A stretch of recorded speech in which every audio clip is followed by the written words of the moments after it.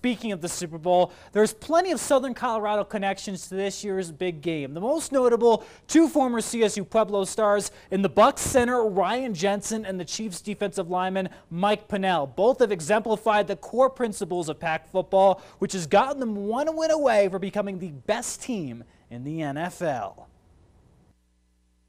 What a special day for CSU Pueblo football.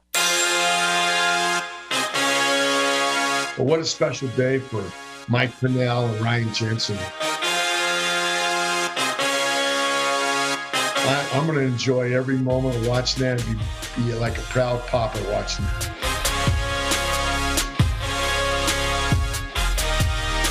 It's not every day a Division II school has not one but two players playing in the biggest show on turf.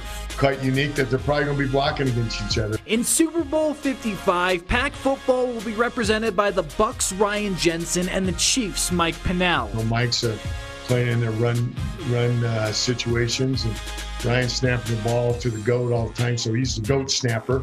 Men who like the trenches and are inspired by a Southern Colorado town that knows how to be tough. I know Risto and Simo and all the guys down there, they always wanted us to attack, every day with that chip on our shoulder. And I think that kind of is what molded me into doing and being the player that I am today. There's a 345-pound guy looking out my window right here, and he's doing backflips. And I go, holy smokes. It's that winning culture that got them to this stage. Get the whole row. And as for who wins it all, well, proud Papa Riston knows who he wants. I hope it goes to double overtime in the Super Bowl, okay?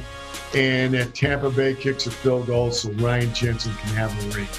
And because Mike has a ring, I would love to have two Super Bowl rings that represent Buccaneers.